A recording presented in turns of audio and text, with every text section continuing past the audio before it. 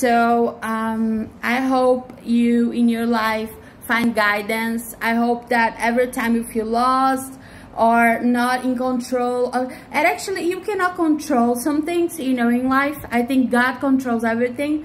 But if you feel that you are not in control, you're not happy, you're not healthy, if you feel this kind of stuff, I want you to pay attention more in the good things that you have in your life, you know, because sometimes I know that you feel kind of lost. I know that you feel kind of not with guidance. And if you put God in your life, if you put God in your days, you're gonna feel a lot more, you know, focus in your job, in your work, in your life, in your daily life. With your relationship too, it's very important to, you know, always give more of yourself to your relationship, not paying attention in other people's relationship, but paying attention in your own relationship, and be thankful to your partner for everything that they do in your life, that he does, that she does in your life, and that's very important. God bless you. Bye.